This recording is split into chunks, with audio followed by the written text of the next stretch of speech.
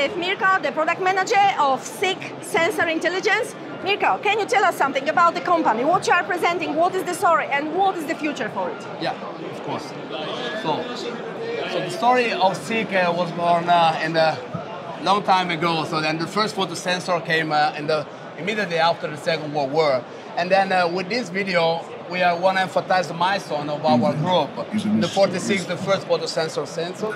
And afterwards, a long history of different solutions split among factory, logistic, and also process automation.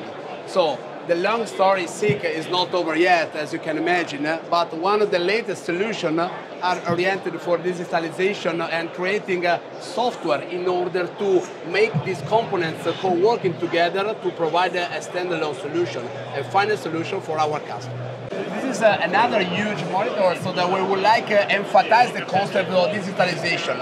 We would like to show to our customer what they can reach in their own facilities in order to solution to install. Then we split among the three different macro areas that we use to work.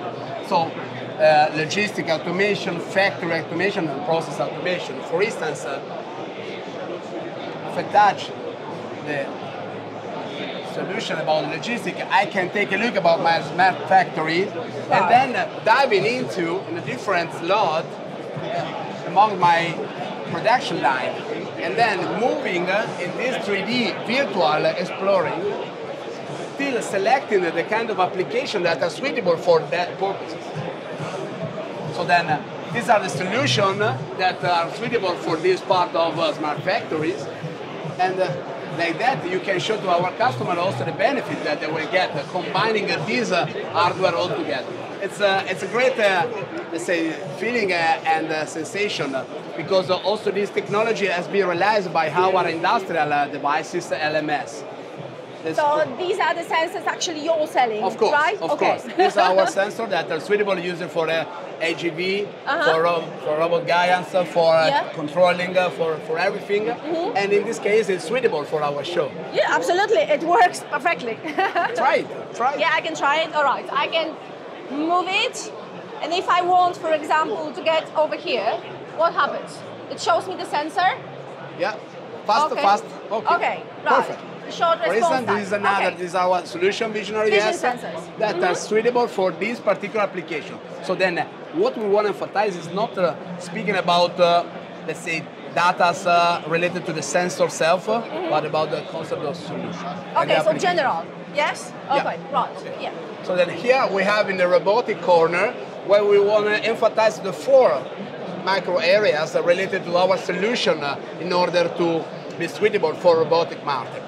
So the first is a hand-of-arm tooling, as you can imagine. So all devices related to the pick and place of our robots picking and are placing. related. Yeah, that's the point. Okay. That's a solution with a pressure sensor, with a photo sensor, with a barcode reader, with several solutions. So you can read barcodes, you can read shapes, you can read weight, you can read everything. Everything. Okay. Yeah. Okay. For sure, so automotive industries is really, so whatever is related is suitable for the robots.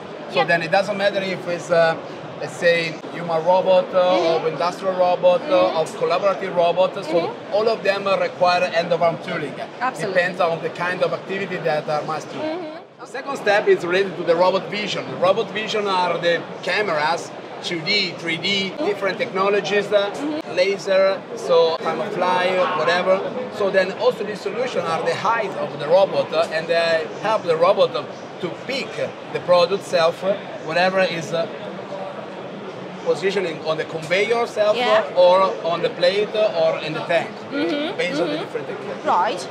The third is related to the position feedback. So as you can imagine, all the robots have different arms, and every arm requires a position feedback. Then this position feedback is obtained by our motion controlling, our solution motor feedback, linear and rotary. So this is more or less a model, but this is a normal robot. Theoretically, if you take a look at the normal anthropomorph robots, so every corner require a kind of controlling like that, to monitoring the tilting angle, the rotary angle. And then this is the solution that we modelize right now. So that's like here. the band. Robot. Every corner. Sometimes they have also on the cart, they are moving linearly. And then also this solution is suitable to check the different position that is moving. Yeah, I see. It is changing as you position it. 1, 2, 3, and 4. Yeah, all right. So this is reading at the moment. And right it's away. live. Okay, right. The last one is related to the safe. And here is another model for sure that's remark what you can see later on. So then inside the robot, the laser scanner, the safety laser scanner that to check the distance, the safety distance of the whatever. So the operator could be other HEV that maybe are co-working together. That is our main products. In collaboration with speed controlling, our encoder safety, also in this case. And in this case also the light curtain. But light curtain, so then in this case... all right, I understand. Danger, no danger. Of course. So it moves slowly because it needs to cooperate with somebody or something. Yes, so, for sure in the real life they co-work together at the normal speed and the usual HEV speed. No worries. All right, so when you are introducing sensors into robotics and you make it as a ready-made version, how do you find Industry 4.0 or maybe 5.0? How does it influence us? The important thing is to explain the benefit to the customer, because this is the most critical part when you promote the products, when you promote the components. Yeah. And most of the time, so then the single standalone products are not enough to make them sure and aware about what they are going to invest. Then these solutions all together co-work in order to also make the customer much more understanding. And these demos are the example that can support us in a sales promoting. Yeah, and those demos are very understandable and intuitive. You look at it and you feel like, okay, I could cooperate with that. So it's great for somebody who has never been there. Right? Of course, of course. Yeah, it's quite readable. All right, so thank you. Thank you too. Thank you for the interview. Enjoy the rest of the fest. Hope to meet you next time. Looking to welcome you also next year. Yes, thank you very much. Bye-bye. Ciao.